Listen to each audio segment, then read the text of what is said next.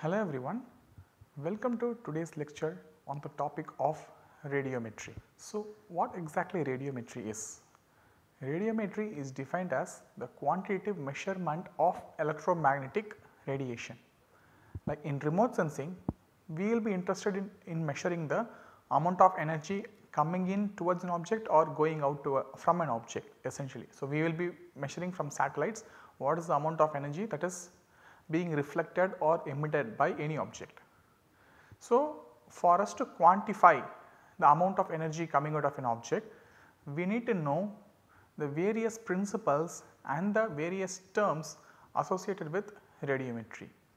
So, radiometry essentially is quantitative measurement of EMR in various wavelengths. Before going into the concepts of radiometry, we will first revisit some basics that we learnt in our high school mathematics. One of the major important concepts to know is solid angle. So, we know what a plane angle is.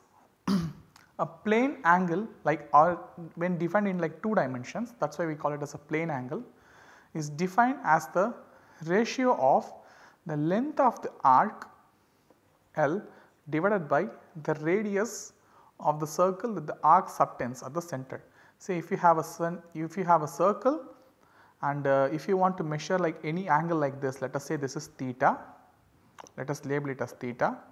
So, this particular angle theta, from the center point it will subtend one particular angle and the arc length that it subtends will have certain length. So, the length divided by the radius of the circle will give us the 2-dimensional angle or the plane angle. Extension of plane angle into 3 dimensions is what we call the solid angle. In solid angle means we are going to do our angular measurements in the 3-dimensional space, where instead of a circle around a point, we are going to construct a sphere around a point. So, this particular sphere is going to again have a radius r. So, what we are going to calculate is, if we take any surface area S on the surface of the sphere, what is the solid angle subtended by this surface area at the center of the sphere. See, just take analogy with the plane angle. In plane angle, we are calculating the angle subtended by the length of this arc at the center for a circle with radius r. Similarly, in 3-dimensional space, we are going to consider the solid angle is subtended by the area, like a small surface area on the surface of the sphere at the center of the sphere. So, the solid angle, it will be indicated either as omega, 2 symbols will be used basically, different textbooks will use different symbols, is defined as its area on the sphere divided by square of the radius. So, as per the definition, the solid angle, any one notation you can use, is given by S by r square. So, essentially a solid angle is a 3-dimensional extension of a plane angle. In plane angle we will be talking about circles and arcs. In solid angle we will be talking about a sphere and the surface area of the small element that is there on the sphere, which is subtending a given solid angle. In order to make it more clearer, now let us take 2 live examples. Normally what we will do, like during daytime or evening time, we will stand outside and try to observe the sun or the moon with our eyes. So, when we see them, they will appear as like a disc to our eyes, and that particular disc will actually subtend a solid angle in our eyes. So, when we see them, we perceive all objects in 3 dimensions. So, that particular sphere, be it like a sun or moon, it will subtend a solid angle when we look up at them. So, what are we going to calculate now is, we are going to calculate what is the solid angle subtended by sun or moon on our eyes when we stand on surface of earth and we observe them. Okay. So, now just look at this particular figure. Assume we are standing at the point O. The point O is where the observer is standing, and the observer is observing either the sun or the moon.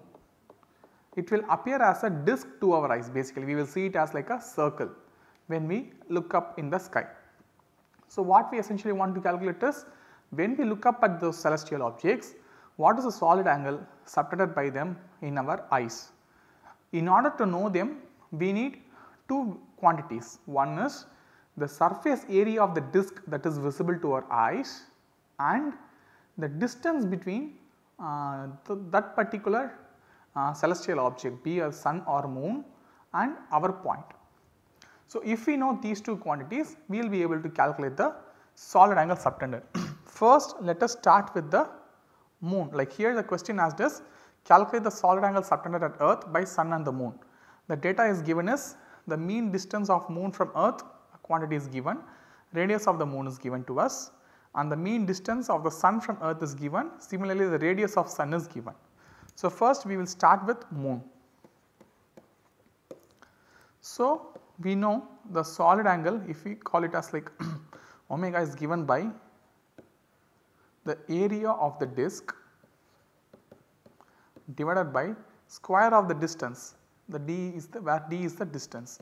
So, area of the disk, essentially it will appear to our eyes as a circle. So, we all know that area of a circle is pi r squared, that is equal to pi into, for moon the radius given is 1.74 into 10 power 3 kilometers.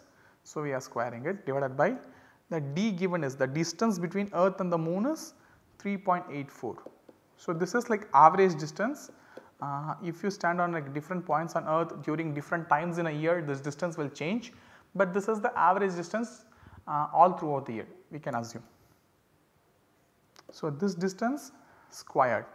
So, if we calculate it, we will get a value of 6.45 into 10 power of minus 5 steradian. The unit of solid angle is steradian, whereas the unit of plane angle is radiance, that also we know.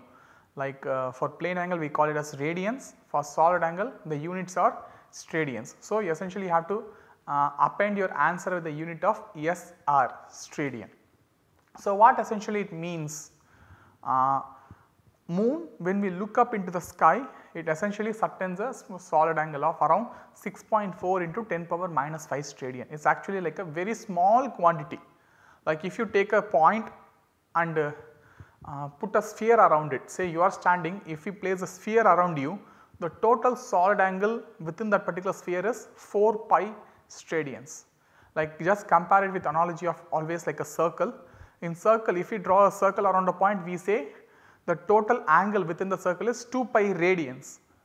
Similarly, when we consider a 3-dimensional space for a solid angle, the total solid angle within a full sphere is 4 pi steradians. So, here in this case, if we look at the answer that we got for moon, we can see the angle is very small, 6.4 into 10 power minus 5. So, moon actually subtends a extremely small angle in our eyes when we see them. Now, next we will calculate what is the solid angle subtended by sun. Exactly the same thing, solid angle subtended by sun at earth is equal to area of sun's disk divided by distance between sun and earth whole square. So, area of sun disk is again sun, we will see it as a circle when we look up at it, and the distance given is 6.96 into 10 power 5 kilometers whole square divided by the distance between sun and earth as given as 1.496 into 10 power 8 kilometers. So, we are squaring it. If we calculate it, we will get 6.79 into 10 power minus 5 steradians. So, if you compare the results or the answers of the solid angle subtended by sun and moon, you can see both of them are quite similar. With moon, the solid angle subtended by moon is little bit smaller, that is on an average days, like when the earth and sun are its average distance, the sun will appear bigger to our eyes because it is subtending like a biggest largest solid angle, it will appear bigger to our eyes. Just imagine one scenario, we heard about total solar eclipses, right. Total solar eclipse are the days in which the moon will completely obscure the sun. We have seen such days like in news channels, they will telecast how it is happening. I think in the year 2018 or 2019 it happened over like US where many people witnessed it, lot of things happen. It is like a important celestial event. So, what it will happen when we look up at it, we will not see an object when something before it completely hides it, essentially, that is the idea. So, we all know what solar eclipse is. Solar eclipse is sun is behind, moon is in front, the moon completely obstruct the sun, that is what solar eclipse is. You look at the solid angle values given here, the moon's solid angle is 6.45 into 10 power minus 5 steradian. Sun's solid angle is 6.79 into 10 power minus 5 steradian. So, sun naturally should appear larger to our eyes when we look at it. So, sun is larger, moon is smaller, but total solar eclipses also occur. Can you please think of a reason why? Please pause the video for a second and think, and then you can play the video for the answer. The answer for the question is, the distance that we have used here is the mean distance between earth and the sun. So, the distance between sun and earth and moon and earth will be keep on varying based on where those objects are, where the earth, sun and moon are with respect to their individual orbits. Each of them have their own orbits. Sometimes earth goes closer to the sun in its orbit, sometimes moon comes closer to the earth during its orbit. So, this distance that we have used is not constant, it will vary with season or different days. During total solar eclipses, the moon comes very closer to us, so the d square term in the denominator will go down and the solid angle will increase. So, that is because as the distance changes, the radius of the moon is going to remain the same. The moon disk or the solar disk area is going to remain the same, that is not going to change. But as the distance changes with different days, moon will appear bigger to our eyes on certain days like full moon, super moon and all we are seeing, right. So, those days moon will come closer to us, moon will appear much bigger actually. So, on those days what will happen, moon will subtend a larger solid angle than sun, that is why moon is able to obscure sun during total solar eclipses. So, solid angle is essentially how much area an object covers in our vision when we look at it, simply put. So, larger the solid angle, larger the area an object will cover in our vision when we see. If it is very small, it will subtend a very small solid angle. So, as the object is growing bigger and bigger, or as the object comes nearer to us, it will appear larger to our eyes naturally, and hence it will subtend a larger solid angle. That is the concept, how much area an object covers in our vision, that is all. Now, we have seen the basics about plane angle and solid angle, have solved a problem also. Now, we are going to get into the radiometry terms and its definitions. So, what are these radiometric terms or radiation quantities? In the earlier lectures, I was repeatedly mentioning energy, radiation, radiant flux density, all these terms. Those terms may appear similar when we hear them for the first time, but the way in which they are defined, the way in which they are measured actually is very different. So, in this particular lecture, we are going to talk in detail about the different quantification of this energy measurement. The first and basic quantity in energy measurement is energy itself. So, what energy is? Energy is the ability to do some work. Say I am going to push a heavy object and move it. That means I am spending some energy from my body, I am transferring it through my hands to the object and I am moving it. So, energy is the capacity to do work. Similarly, for radiation also, what is coming from the sun or what is emitted by earth, the radiation also has energy. So, the basic term is energy. So, unit of energy we all know joule. So, that is the basic quantity. Say whatever be the object, whatever be the time frame, what is the total energy content within it, we can like define or calculate using some extent. Now, let us say rather than energy, we need to know what is the amount of energy coming in per unit time. That is, I have some like what to say, I have lit up a stove, I am keeping a pot of water filled over it. So, what I want to calculate, what is the amount of heat energy being transferred from the stove to the pot of water I kept on top of it. If I switch on the gas stove, leave it for so much time and measure everything together, I would have calculated the total energy content. Okay, the heat energy supplied is this much.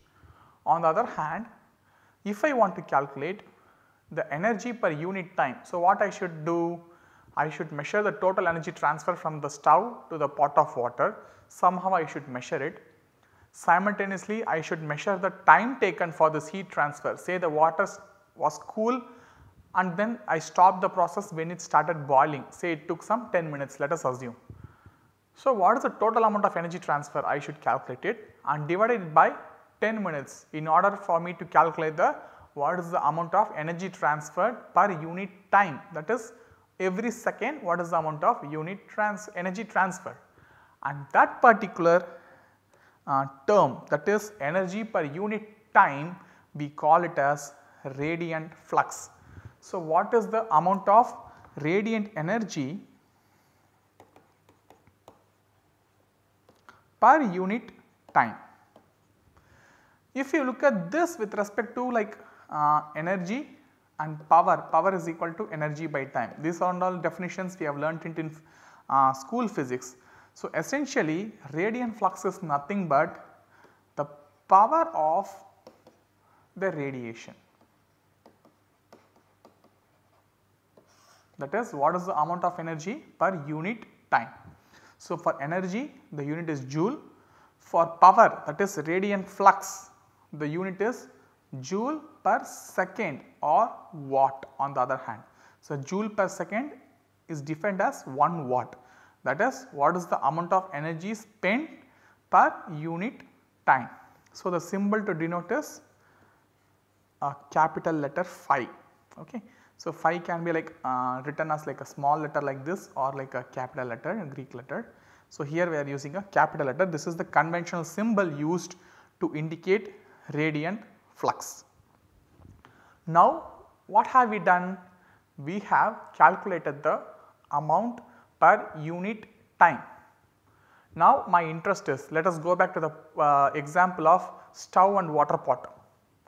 Rather than calculating in addition to calculating the energy per unit time, I also want to calculate what is the amount of energy per unit time per unit area of pot. That is, let us assume the pot is like quite big, say it occupies an area of say like it has a radius of around like say 2 meters, very big pot, let us imagine a very huge pot, as if I am going to cook for like a big function. Huge pot, let us imagine a 2 meter radius of pot. It will have like a certain area, we all know that it will cover like a huge area. Per unit area of the surface of the pot, what is the energy I spent per unit time? How I will calculate it? I will first measure the total energy content I supplied, I will measure the total time taken for it, then I will also measure the area of the bottom of the vessel, then I will divide the total energy by time and also by area. So, here I will be getting the energy I spent per unit time per unit area. This quantity we call radiant flux density. That is, what is the amount of energy per unit time per unit area. So, the units for this is joule per second per meter square or watt per meter square. So, conventionally we will write it as watt per meter square. In remote sensing terms, We will be interested normally in remote sensing of earth surfaces. What we will do? We will be having lot of objects on the earth surface, and that particular object will receive energy from the sun. Similarly, that particular object will emit energy on its own or reflect energy from the sun, that we know. So, for remote sensing purposes, in this radiometric term, the exact definition of radiant flux density is something like this. Let us say we have a small area here on a flat horizontal surface,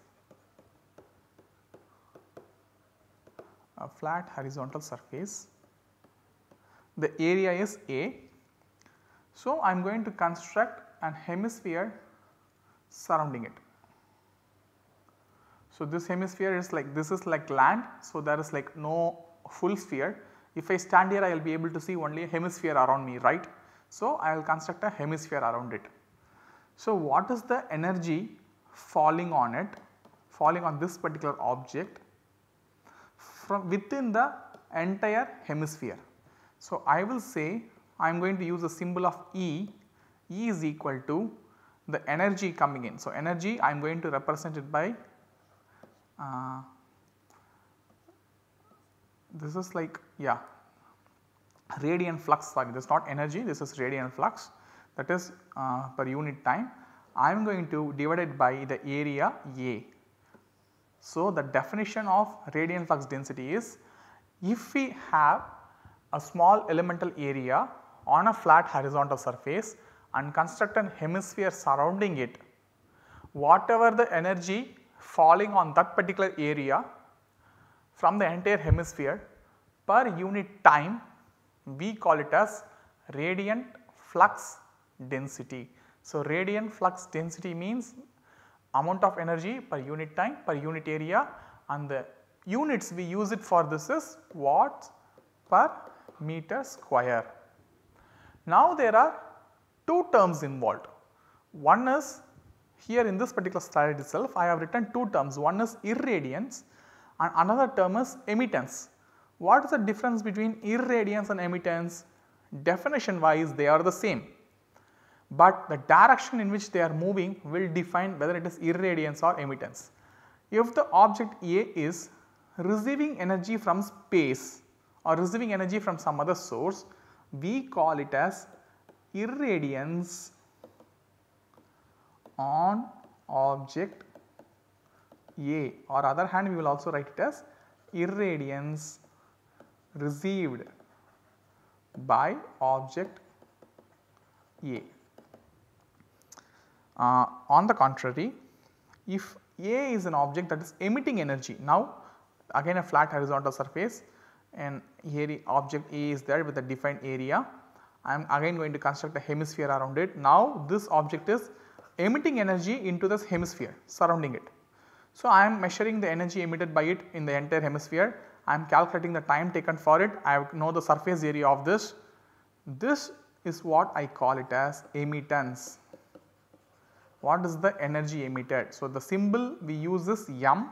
M is defined by again the phi, but here this is now this is emitted divided by the surface area of the object. So, whether any surface is receiving energy or whether a surface is emitting energy, we call it as irradiance or emittance. But technically both of these irradiance and emittance we should call as radiant flux density, that is the correct technical term, that is radiant flux density. But based on the direction whether it is coming towards an object or whether going out of an object, we will classify it as irradiance or emittance. So, here please note we have considered a flat horizontal surface and the energy we have taken is in the entire hemisphere surrounding it. So, essentially we are talking about like a 2 pi solid angle surrounding a given object. Say if I stand here, the solid angle surrounding me is like I can put a full hemisphere covering myself. So, the solid angle around me is 2 pi radians. So, what is the energy falling on me from the other sources within this 2 pi radians is what is radiant flux density. Now, we go back to the previous slide to look at the next most important term. The next most important term I want all of you to pay attention to is what is called radiance. So, what exactly radiance is, we will move to further slides. Yes. So, this particular slide will tell us what radiance is. So, here let us say someone is standing here, like let us go back to our example of the sun and an observer problem that we already solved to calculate the solid angle. Okay. Sun is here, an observer is standing here. The observer is looking at the sun. As I already said, the sun is going to subtend a solid angle. So, this is solid angle omega. So, whatever the energy coming in from the sun is actually coming within this particular solid angle, because the observer is looking at the sun and the sun subtends the solid angle of this, and whatever the energy the observer receives is actually coming within this entire solid angle. Similarly, say if you are flying on an aeroplane, say there is an aeroplane and an observer is like, we have got a window seat, someone is sitting on a window seat and trying to see whatever is there on the surface. So, what we will see, we will be able to see something like kind of like a cone, and whatever solid angle we can see, we will be receiving all the energy coming within it and our eyes can see it. Same concept is what radiance is to a satellite or in remote sensing parlance. In remote sensing parlance, say a satellite will have a sensor. So, there we will take from the example of a sensor. Let us say a sensor is placed here, it is seeing something on the earth surface. The sensor is kind of like a small element, like our human eyes, it is like a small element. So, when it sees the earth surface, based on its sensor's orientation and properties, it will have a small solid angle subtended within it. So, whatever the area is covered within the solid angle, it will observe. So, whatever the energy coming in within that particular solid angle will reach the sensor. So, essentially the energy within that particular solid angle, what is the energy coming in that particular direction is what we are interested upon, and conceptually this is what is known as radiance. So, now we will go to the exact definition of a radiance, what radiance is. We again take like a small area on a flat horizontal surface. Okay. This is like an area, the area of the surface is A. I am placing a sensor or something here, or let us assume there is a observer here standing on a some energy source is there, something is there measuring it. So, now we are looking at an angle of theta from the surface angle. So, now the direction is like not in like perpendicular to the surface, it is the direction in which we are looking is having a angle of theta with respect to the surface normal. Okay. So, if this is the case, if I want to calculate what is the amount of energy that is going out from this particular area in this particular direction of theta at a given solid angle, the given solid angle omega or phi, whatever we can call, is what is known as radiance. So, radiance is essentially what is the amount of energy, that is amount of radiant flux going on per unit solid angle divided by the projected area of the surface. So, what the projected area of the surface means, the area is now, if I am looking at some other direction inclined angle of theta, the area will not appear like A, but it will be projected, it will have an angle of A cos theta, that is the area will appear different. What essentially I am doing is, I am trying to project this area perpendicular to the direction of motion of radiation. So, I am projecting this particular area in a direction perpendicular to the motion of radiation, and what is now this projected area is. Say we have learnt like projections and how surfaces will change when we look from different perspectives, like some engineering students will be there taking this course, and you would have learnt about like projections, how the area will change. Like very similar example, like if we take like kind of like a large circular object on the ground, if you are like flying in an aeroplane, if you see it from like different directions with different viewing angles, the same circle may appear as an ellipse, may appear like a smaller circle, elongated ellipse, and so on. Its shape will be keep on changing. So essentially the area that you are seeing is projected in that particular plane. Same concept, whatever the area is there on the flat horizontal surface, you are actually projecting it as if in a direction perpendicular to the direction in which you are seeing it. So radiance is nothing but the radiant flux divided by what is the total solid angle divided by the projected area, and where the area is projected in a direction perpendicular to the look angle. So now we go back to the slides where I given the various definitions. So here, so I just left this term I, we need not concentrate much on it. So this is given as L, radiance is denoted as symbol L, is given as d phi, that is radiant flux, that is what this energy per unit time, divided by what is the total solid angle within which it is going, divided by what is the projected area dA cos theta. This is what is known as radiance.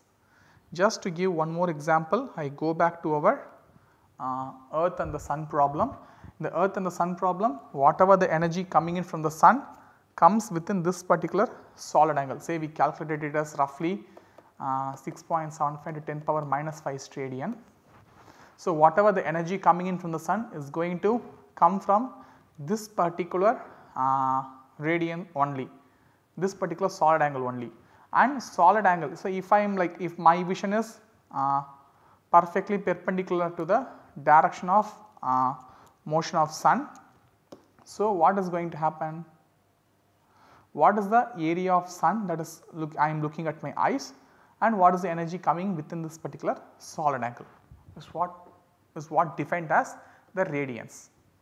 So radiance is nothing but the energy or the radiation within one particular direction.